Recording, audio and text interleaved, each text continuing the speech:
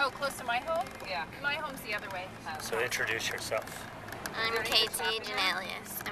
Preppy. That's your nickname? Preppy, yeah. Preppy. How'd you get that?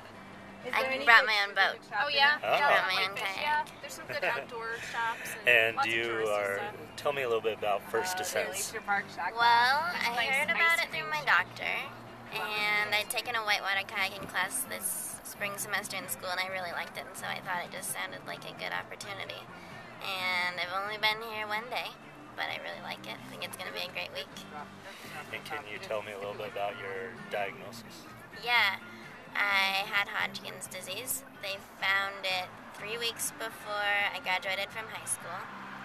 And, Hodgkin's, they say, is the best kind of cancer to get if you're going to have it, because it's the easiest to treat. So I did chemo from May till November, and it's gone still as far as I can tell. That was this last November. Cool. Let's see how we do.